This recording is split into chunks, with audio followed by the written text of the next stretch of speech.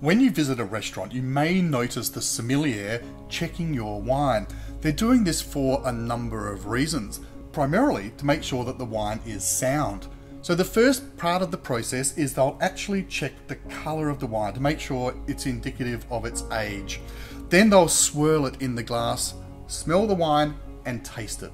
They're checking for faults to make sure that the wine isn't oxidized in some way and that there isn't another fault, perhaps cork taint, which would be wet dog, unpleasant sort of cardboard-like aroma, or Brettanomyces, which might smell a bit like a Band-Aid, as funny as that may sound. And then they'll probably decant your wine and serve it as the maker intended it to look.